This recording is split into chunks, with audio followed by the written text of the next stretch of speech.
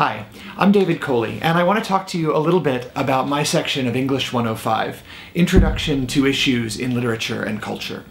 Consider the following.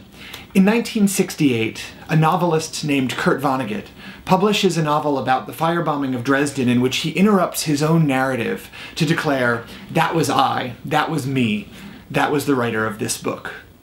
In 1965, a rock musician by the name of Bob Dylan responds to a reporter asking whether he considers himself a poet or a songwriter with the quip, "I think of myself more as a song and dance man."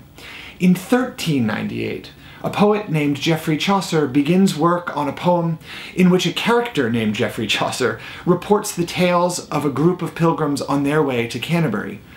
And in 1798, a poet named William Wordsworth looks out over a lonesome mountain in the Lake District of England and muses in his own verse that someday that mountain will be named after him.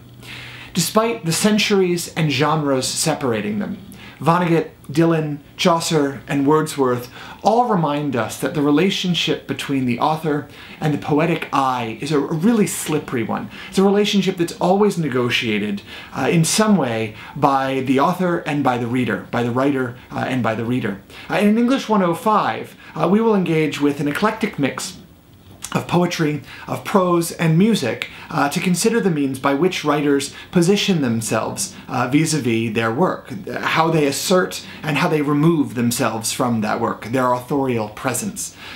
We'll also focus on the expectations that we bring to the table when we read or when we listen to music. What do we expect of our poets, our novelists, our dramatists, our pop musicians? And how do those expectations define the terms in which we apprehend literary texts? What do we really mean when we say, "I'm reading Chaucer"? What do we mean when we say, "I'm listening to Dylan"? I mean, aren't we reading the Canterbury Tales? Aren't we listening to Like a Rolling Stone?